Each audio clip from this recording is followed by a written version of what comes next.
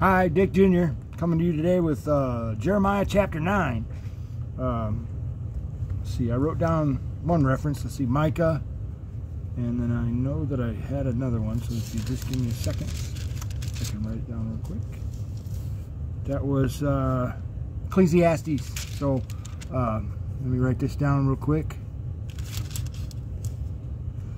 And we'll get on with this. The first one is Micah. Chapter 6 verse 12, chapter 6 verse 12 of Micah. The next one is Ecclesiastes chapter 9 verse 11. That's chapter 9 verse 11 of Ecclesiastes. I've already prayed and asked God to help me to speak with you today to read, and I suggest anytime that you place yourself in His Word that you go to God and you pray and you ask Him to help you as well. So I really like this chapter in Jeremiah. You'll hear as I read it, and I've read, there's a lot of things in here that really get my mind and my heart thinking, and a lot of places that I could take us in Scripture that would compare to things in this chapter, but that's kind of out of the scope of what I'm doing here. I'm just reading mostly. So, and I just wanted to take these two references because I especially like Ecclesiastes and Micah. Any prophet, for the matter of that. I like all the prophets. Let's go ahead and get started here in verse 1 of chapter 9. Oh, that my head were waters and my eyes a fountain of tears, that I might weep day and night for the slain of the daughter of my people, Jerusalem. Oh, that I had in the desert a wayfarer's lodging place, that I might leave my people and go from them. For all of them are adulterers, an assembly of treacherous men. And that was a place where you could leave someone and come back and get them later, out in the wilderness. See, all desert place, and my people go from them. For all of them are adulterers, an assembly of treacherous men. And he's not strictly talking about adultery in a sexual manner. He's talking about adulterous behavior, cheating on God with another God, basically, would be the way that I could say it and make it sound right. Let me go on here. An assembly of treacherous men, right? Verse 3, they bend their tongue like the bow and lie and not,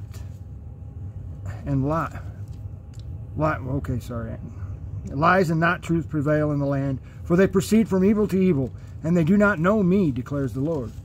Let everyone be on guard against his neighbor, and do not trust any brother, because every brother deals craftily, and every neighbor goes about a slanderer. And that's reminds me of the days that we live in right now, in a lot of ways. So here we are in verse 5. Everyone deceives his neighbor and does not speak the truth. They have taught their tongue to speak lies. They weary themselves committing iniquity. And again, I feel like this is the days that we live in today. And at this time, we're going to take the reference to Micah chapter 6, verse 12.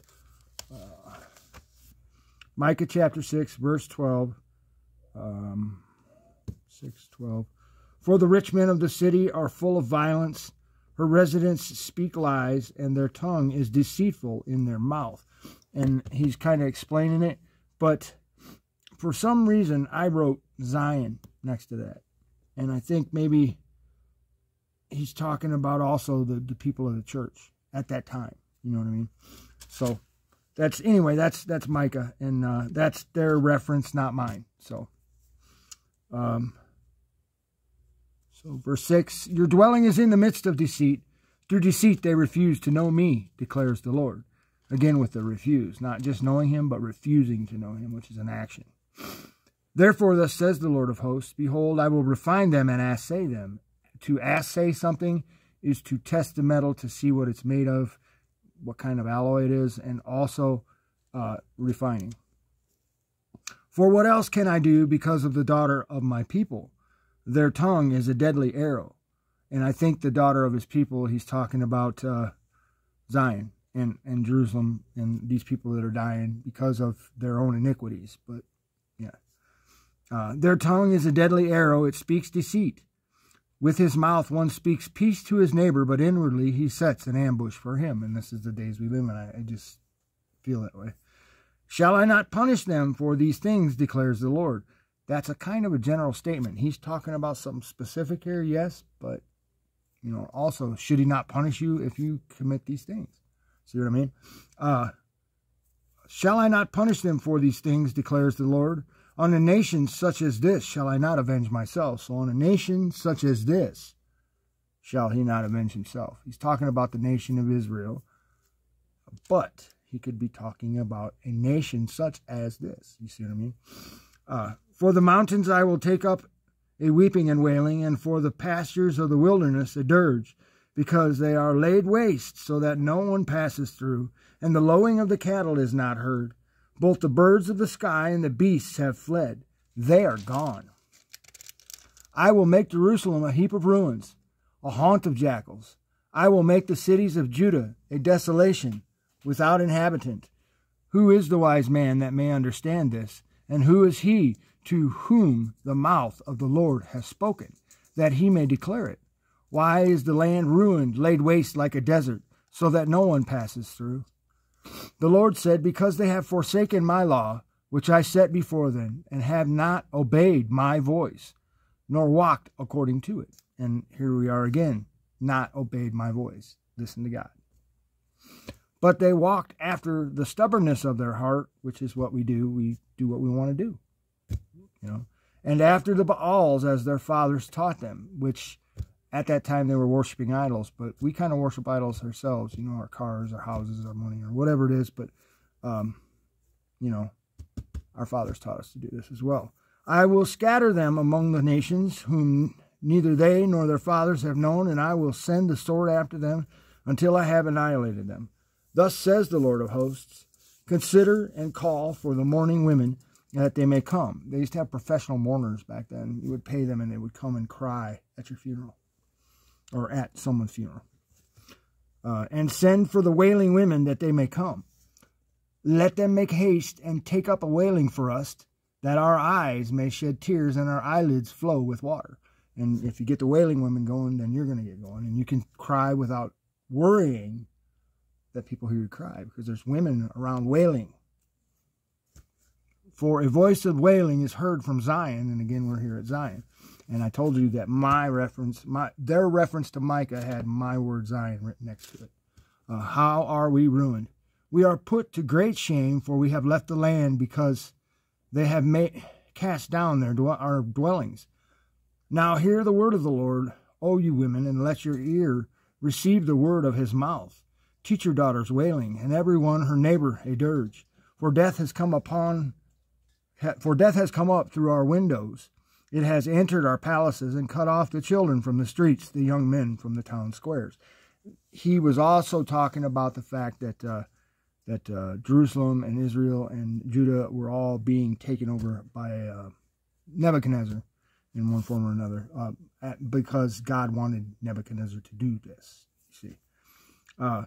Speak thus, says the Lord, the corpses of men will fall like dung on the open field, and like the sheaf after the reaper, but no one will gather them. Thus says the Lord, let not a wise man boast of his wisdom, and let not the mighty man boast of his might. Let not a rich man boast of his riches, but let him who boasts boast of this, that he understands and knows me. And that's God right there, that you understand and know God. You want to be a wise man, a rich man, all these things, know God. You'll get there. That I am the Lord who exercises loving kindness, justice, and righteousness on earth. So anytime that you have anything that is loving kindness, righteousness, and justice, okay, there's no wickedness, no deceitfulness in it. If something happens, God is loving kindness, justice, and righteousness. You see what I mean? Here on earth. For I delight in these things, declares the Lord. And that's what the Lord delights in. He does not delight in calamity. He does not delight in meanness. He delights in loving kindness, justice, and righteousness. Behold, the days are coming, declares the Lord, that I will punish all who are circumcised and yet uncircumcised. And what he's talking about is our hearts. We'll go on to hear about that. Egypt and Judah and Edom and the sons of Ammon and Moab and all those inhabiting the desert who clip the hair on their temples. For all the nations are uncircumcised, and all the house of Israel are uncircumcised of heart. And what he was saying is all the nations are uncircumcised: Egypt, Judah, Edom, Ammon, All those nations were uncircumcised at that time, because only the Jewish people did circumcision, as far as I know, at least in this area. So, and Israel was circumcised, but they weren't. And that's what he was talking about up here, that I will punish all who are circumcised and yet uncircumcised. So they had circumcised their parts, according to their tradition, but their heart was not God's. See what I mean? They cut the flesh and said, I'm God's, but they didn't change their heart and give it over to God. And that was the problem. So that's Jeremiah chapter 9. Thanks for listening, and God bless.